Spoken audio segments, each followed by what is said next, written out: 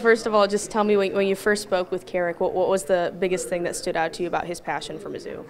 Just that, his passion, his energy, his commitment, his character. He also has a baseball tactical mind that's really interesting. He has a different skill set as well, a different background when you look at what he's done as a player agent, when he's as a scout, obviously a great talent evaluator, but he really knew Mizzou. He knows our Midwest footprint. He has deep connections, and his energy is going to bring people back. How important do you feel like his connection to the alumni? He gets it. He gets what they want to see and what they've seen in the past. How important is that going to be moving forward? Well, it's very important. We can't do this by ourselves. And at Mizzou, we out-people people. It was important for us to have Ian Kinsler as a part of our search process, because Ian can speak with authenticity about the greatness of Mizzou baseball and those times where we really were great.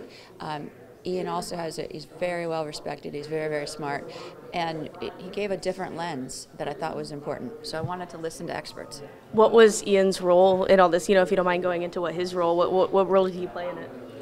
He was integral when it came to looking at our baseball program in totality, looking at helping us develop our candidate profile. We listened to our student athletes, of course, too, in the candidate profile. And then we wanted to look back at times similar to what we did with basketball and volleyball and all of our searches. We want to look at it very methodically, very thoughtfully. And so Ian was a really important voice in helping us develop the candidate profile. And then he met with all of our candidates, and he gave feedback on every candidate.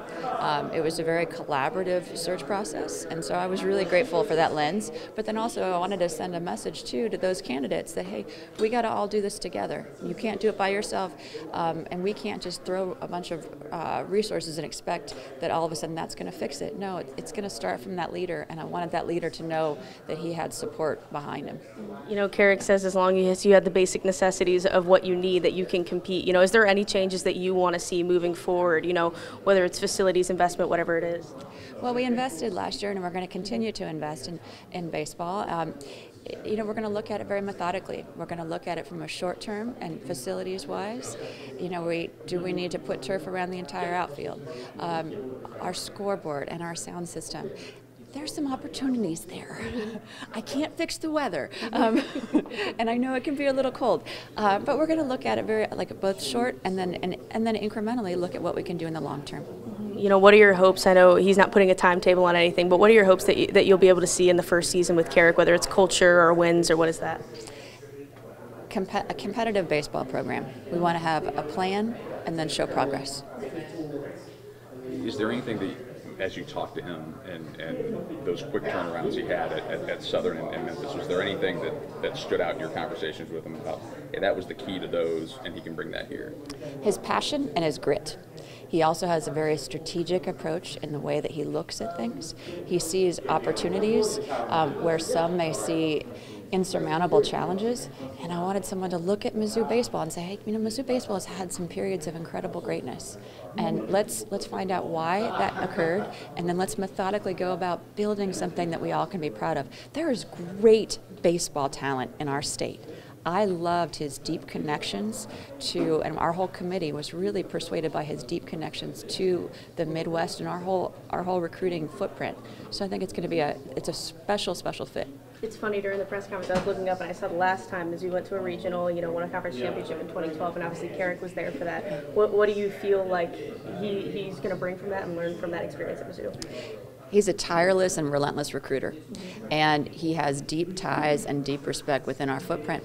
He's going to bring that, coupled with a staff. It's going to be a very values-based staff, but also they're going to be relentless recruiters, very tactically sound, and then he has a really engaging personality and that brings people in. And that energy, right? This is the Southeastern Conference. It's the most competitive conference in the entire country, and if you look at, I think SEC schools won 81% of our non-conference games. Look at the regionals. I think we had 8 teams hosting.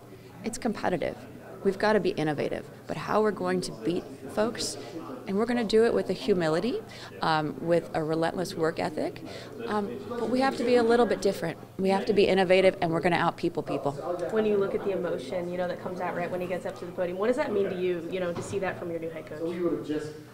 It's special. It's really special. You can feel it. You can feel that this wasn't just a job. This was the job.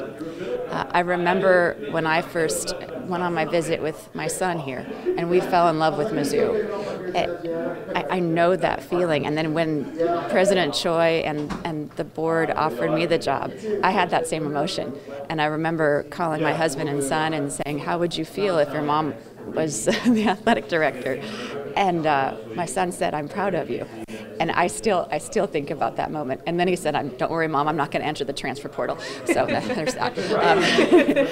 But I felt that same emotion with Carrick, and that's what I'm looking for. I want someone to care so much that they're not going to see obstacles, but they're going to see opportunities. Because these are someone's sons, and he has the opportunity to impact their lives.